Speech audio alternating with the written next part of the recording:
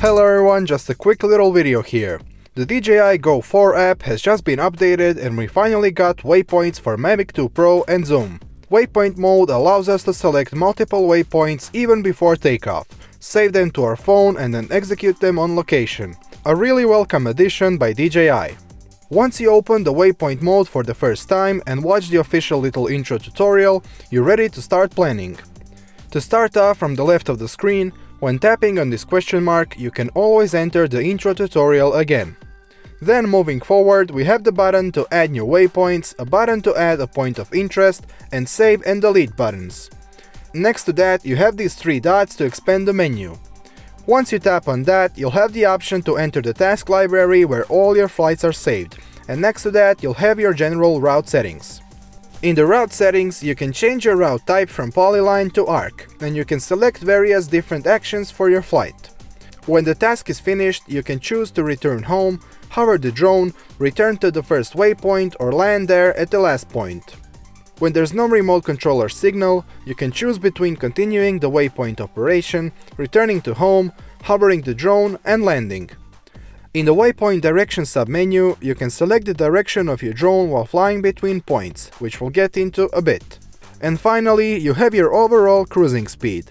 This will be more clear later, but essentially you can select a certain speed which you can then later assign to your flight path.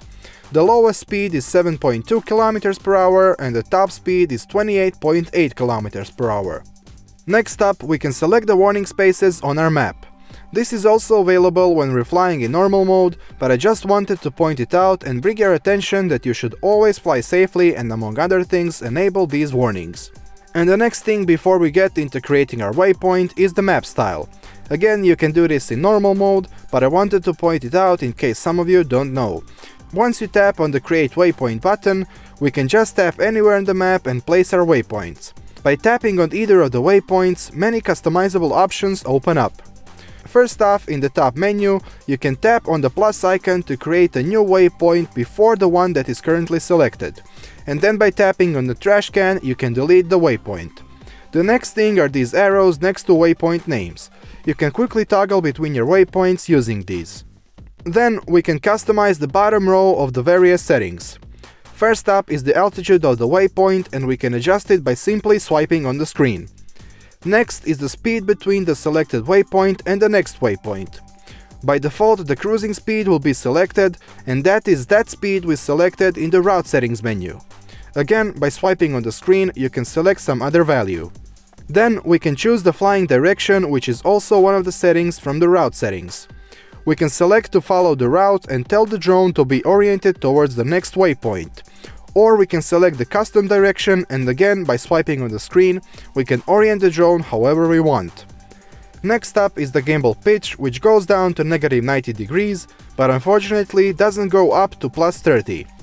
Then we can select the camera operation the drone will do at each waypoint. We can select between starting and stopping the recording and taking a picture.